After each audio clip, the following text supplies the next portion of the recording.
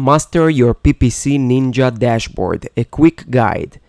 Hello there, welcome to this video. If you're looking to master PPC Ninja, you've come to the right place. But before we dive in, could you do me a favor? Please hit that subscribe button and give this video a like. It really supports my channel and ensures you won't miss any of my future content.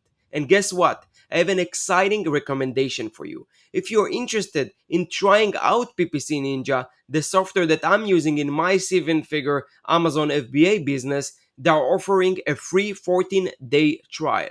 Yes, you heard that right. A full 2 weeks to explore and experience the power of PPC Ninja at no cost. Just check out the link in the description below of this video. Now, let's get started with the video. Enjoy. So when you first log into PPC Ninja, this is kind of your main dashboard. So this is a high-level KPI. So as you can see here, we have sales, spend, ACOS. You can plot a lot of these important metrics that you're interested in. Conversion rate is one of the big ones that we look for. So you can see if there's a dip in conversions or if there's anything kind of going wrong from that aspect. So just being able to kind of plot all of your high-level KPIs against each other over time. So before we do kind of dig into this, this is a demo account. It does have kind of a limited data set.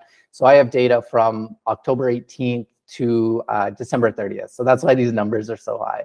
But you can also change it to daily, week over week, or month over month if you so choose. And then you can drill down a little further. You can go into sponsored products, sponsored brands, or sponsored display just by clicking on these little tabs. So you can segment your ad types really easy and just kind of give you a bird's eye view, high level on how your account is actually doing.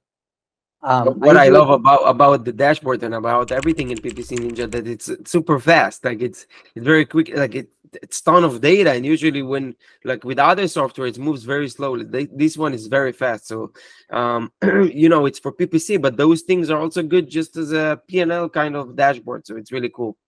Absolutely, yeah. The speed is one of the major things that, you know, when we're loading these large data sets, and data is kind of what we do as an agency. When we're loading these large data sets, it's got to be quick. So from that aspect, it's really nice.